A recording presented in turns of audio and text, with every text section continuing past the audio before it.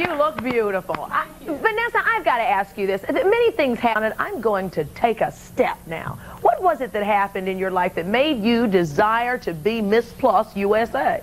Well, basically because I found out there's lots of plus-size females in my family, and I liked myself the way I was. And I thought that this pageant that has been going on for about 13 years, that was started by Dolores as an audience, I thought that it was such a wonder. I couldn't participate in other pageants because of my size. So it brought a lot of positive things to myself, and I just accept myself for who I am. I really like it. Beautiful. We're going to talk more with you. Find out if our panel says that Miss Universe, now we remember that big story about Miss Universe gaining all that weight? Well, should she be required to lose the weight that she gained, some 50 pounds, in order to wear her crown? You don't think so, huh? Absolutely not. How many people think so? That'll be a point we can argue with, since we have some. How many people say yes, she should have to lose the weight? Clap, let me hear it. How many people say no, she...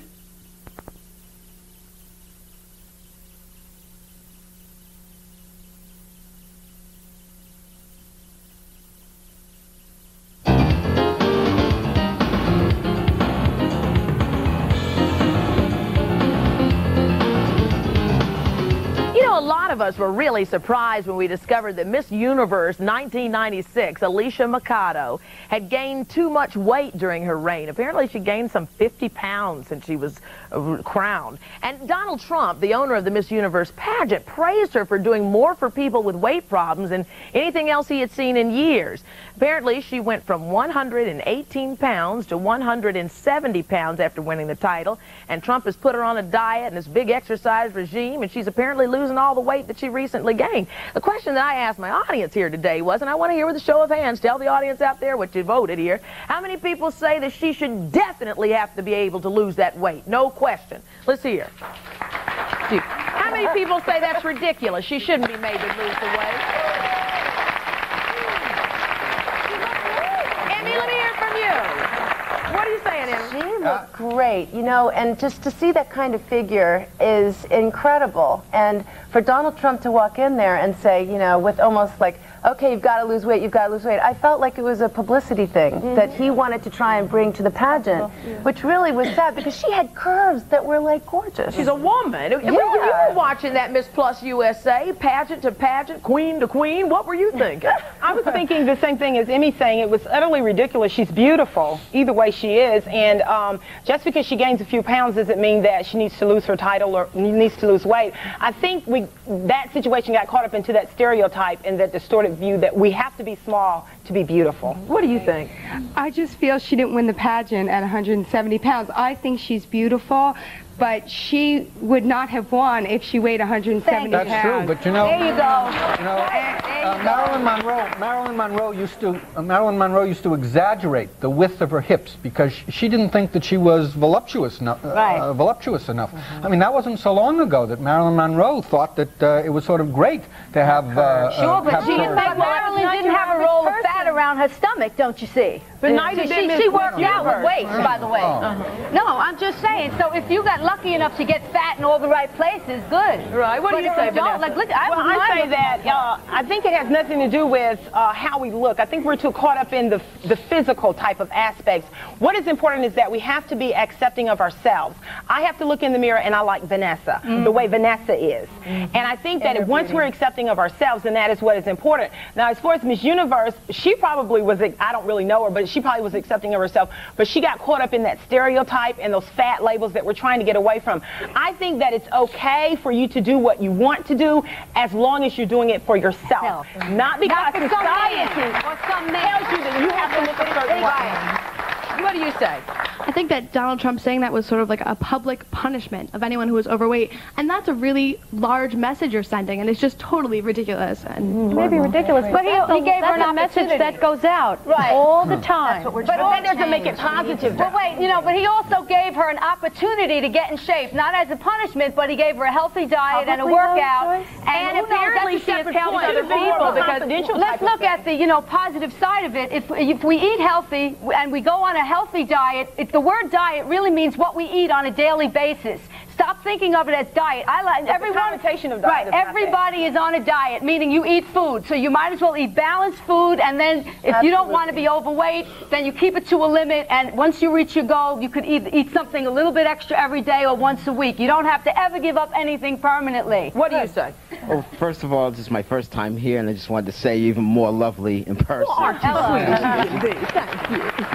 Second of all, and you wouldn't even care if I gained weight? no, I would not. Thank you. You are just too beautiful. It doesn't even matter. Thanks. Second thing is, as long as you're happy, it shouldn't matter what you look like. I mean, you look beautiful right here. You look, and you are a queen. Thank you. Like this. And these lovely young ladies down here as well. As long as you are happy, that's all that matters. That's all that matters. It's the perception of beauty, I think, that we need to start looking at. And for, manufacturers, Rolonda, one thing very interestingly enough is that plus-size women have not been able to buy clothes, not been able to buy lingerie, which is very interesting that Playtex is coming out with a full-figured line of body language lingerie that matches. I mean, and beautiful and sexy. How could you ever imagine that? I see more women in here going, when you said that matches, women went, Yeah.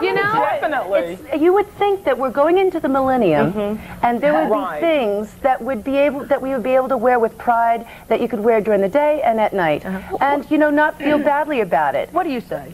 I'm a psychoanalyst, and I do a lot of work with body image, and I think that it's such a destructive message to women that there's only one right way to look. We had a whole historical thing in this country where we're told everybody should look white, and we decided the solution wasn't everybody should look white, but black is beautiful, and yellow is beautiful, and this diversity is what's really beautiful, and there's a whole... Every different weight has a beauty of its own, and there's no one right way to be. And you can feel really good about yourself when you stop trying to put yourself into a box and say, hey, I like who I am. I like what you said. You stick around. We may need a little psychoanalysis later. Coming up next, we're going to talk to some plus-size women and find out how their size affects their relationships. And we're going to talk to some guys who say, honey, the more you got, the better it feels. Right? We'll be right back.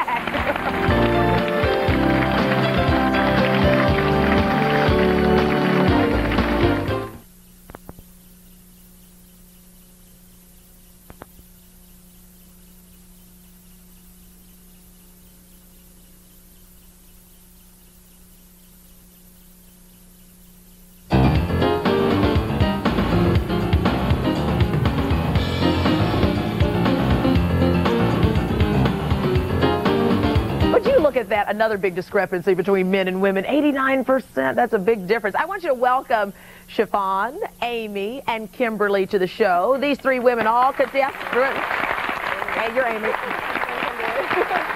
Now, these three women all consider themselves plus-size women, and are you proud of it? Absolutely. I'm very proud of it. I did want to step back a little bit and take issue with what was said about the Miss Universe pageant and what Donald Trump had to say. Are we so shallow in these United States that we're going to judge a person's worth by the size of their body? I don't think it really should be that way. That's pitiful. Absolutely. That says a lot about us as individuals. But it is. The total pageant was not based on her outward appearance only. It was based on her talent, her personality. So all of those things, I mean, does that override everything but just Amy, because of your if size? she had walked down that runway 170 pounds, everybody sitting at home watching TV would have been talking about it. Absolutely right, and that's what needs to be corrected is the brainwashing that has been done by the media that says we should all be about this big. Let me tell you something. I started out as a very small, well, I say woman. At the time I was a girl. I started out size 3. I was terribly unhappy. I was size 3. I was very, very thin. I was a model, and I had all the things that most people say you should have, but I was unhappy. I didn't like those bones sticking out in those places where they were sticking out. And it was a while before I started to grow, and my body changed after I began having children. And as a result, I am so happy now with the way that I am. I wouldn't change it for anything. I don't ever want to go back. And what about the relationship side of it? How the girl, tell me now. Tell me, I want to know. No, really. Because let's face it, a lot of women are concerned about their bodies because they're thinking about those men folks. And I want to know, how does it, go on, tell me. Well, let me tell you what, there's more of me for my husband to love. All right. What about you guys? Are you single, married? Single. Both of you. Very happily married. Very happily married. And your husband's not saying, you know, lose weight, watch what you eat. I was a size 6 when Brad and I got married, and now I'm a size 18. I'm not shy. I will tell you what my size is. Now, a lot of women will not do. I have girlfriends who won't buy a 12 if they fit into it. You know, and no, that's not right. Yeah. Well, you know what? I'll give you a little treat today. My husband is with me today. He's in the audience. He's right here. And you can ask firsthand about an individual who's married to a plus-size woman. Come on over here, hubby. Hey, hubby. What's your name? My name is WT. Well, what do you think? You're not nagging your wife about weight problems, you know. What are you thinking? Well, you know, I married my wife when she was size 12. And she's been size 12, size 14, size 16, size 18, times 16, size 14. Y'all been married a long time. Right. And never have I nagged her about her weight. I loved her when she was size 12. I love her now. Yeah. And I love her when she was size 20. Beautiful couple you are. Tell me about the single scene, girlfriend. What are you finding? You know, it's pretty amazing. Most guys are very open-minded as far as they're not looking for the perfect size 4 in a woman. They look at a woman as who she is. I mean, last week, this is no lie, I got asked out 15 different times by different men, you know, and right now I'm single because I choose to be single. Hey. I'm serious. I'm very, very career-oriented. I model, I sing and write music, and you know, it's a wonderful thing, and when I'm ready to get married, then I will. Yeah. But until then, you know, I'm being who I want to be, and I'm very, very happy being the size that I am. Thank you all so much. Go on. What? Rolonda, I was going to say, I mean, look at Kimberly. She dresses fabulously. She feels good about herself. I mean, she exudes that confidence.